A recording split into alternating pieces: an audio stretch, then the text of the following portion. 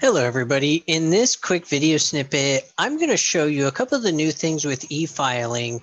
You are now able to have an e-file proof automatically emailed to your client. And we also updated a couple of the statuses. So let's just go ahead and jump right into it. First, let's open up a job, click F4, and then enter. And we're going to view the case report. Now, this is something that is part of what's new. So you go to e-file, you go to initiate service filing. And here you have a contact email. It automatically lists the email address or addresses that is on the client record, and it also lists the contacts as well.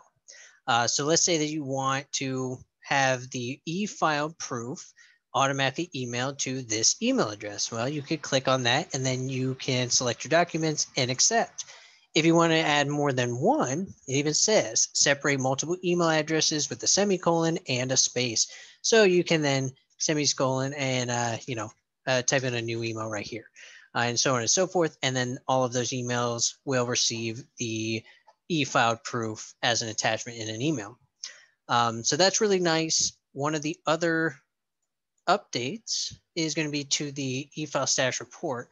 So you go to reports and you go down to e-file status report. Going to refresh that here. And if you scroll all the way over to the right, there is proof emailed by provider and e-file proof attached. So if you scroll down, now you can see there's checkboxes. So this would indicate that there is an e-file proof attached to the job. And then this would indicate that there was an email that was sent with the e-file proof as well to the client. And then it lists out the address that was selected when you actually initiated the service filing. If we scroll back a little bit over here to our statuses, I'm just going to kind of briefly mention that we updated them to make them a little bit easier to understand. They should be pretty straightforward at this point. If you have any confusions, let us know.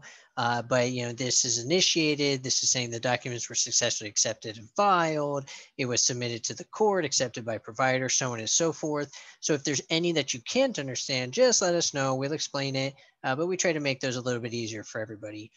That's pretty much all there is to it. If you have any questions, definitely let us know. Give us a call at 407-679-1539 or email us at support@dbsinfo.com. Thank you. Bye-bye.